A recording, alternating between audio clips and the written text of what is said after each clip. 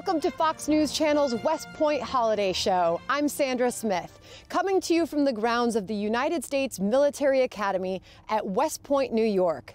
West Point is America's oldest military post and one of our country's most fabled universities.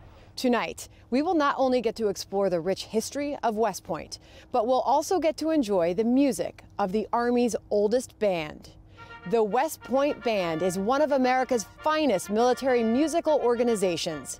Throughout the next hour, we'll hear the musicians on stage as they perform in their annual holiday concert. But first, a look at how West Point played a crucial role in our nation's independence before it became the prestigious military academy we know today.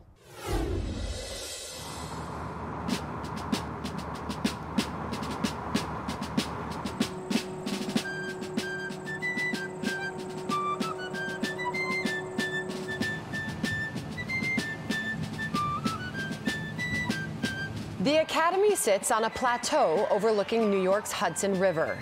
The location, chosen in 1778 by George Washington, is no accident.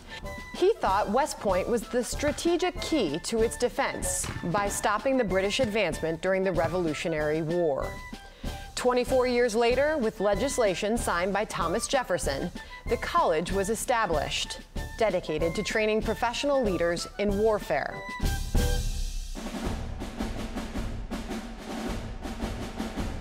In 1817, known as the father of West Point, General Sylvanus Thayer served as the school's superintendent, boosting academic standards while instilling military discipline.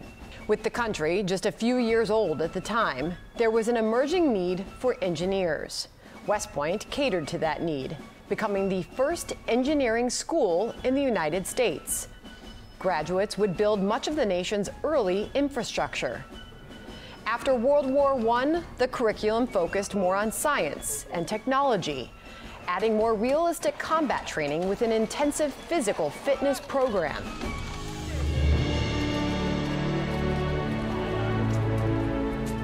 The Academy has produced some of America's most famous leaders, including Robert E. Lee, Ulysses S. Grant, Dwight D. Eisenhower, George Patton,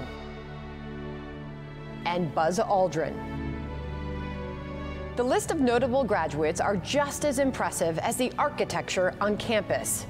The Academy was the first institution in the nation to adopt the Gothic style of architecture. Core buildings forming an imposing granite fortress, symbolic of the strength and tenacity needed to lead the United States Army into the future. Among them, the exquisite Cadet Chapel, which resembles a medieval fortress overlooking the campus. Irish and Italian immigrants who were stonemasons were told they would get citizenship if the chapel was completed in 5 years. They completed it in 14 months. The 192 windows throughout the sanctuary are dedicated to one of the graduating classes from 1802 through 1976.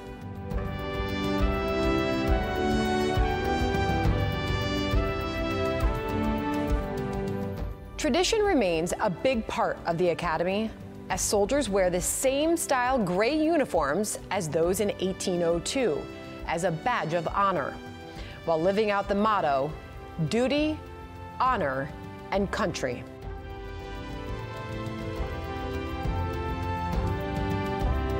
Class dismissed!